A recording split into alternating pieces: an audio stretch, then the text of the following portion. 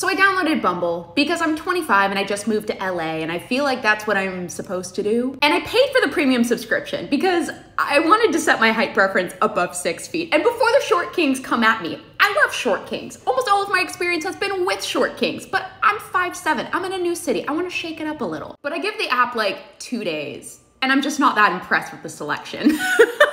So then I download Hinge. And again, I paid for premium. But last night, I'm falling asleep and I'm reliving everything I've ever said and done in my mind. And I think to myself, wait a second, what credit card is linked to my Apple Pay?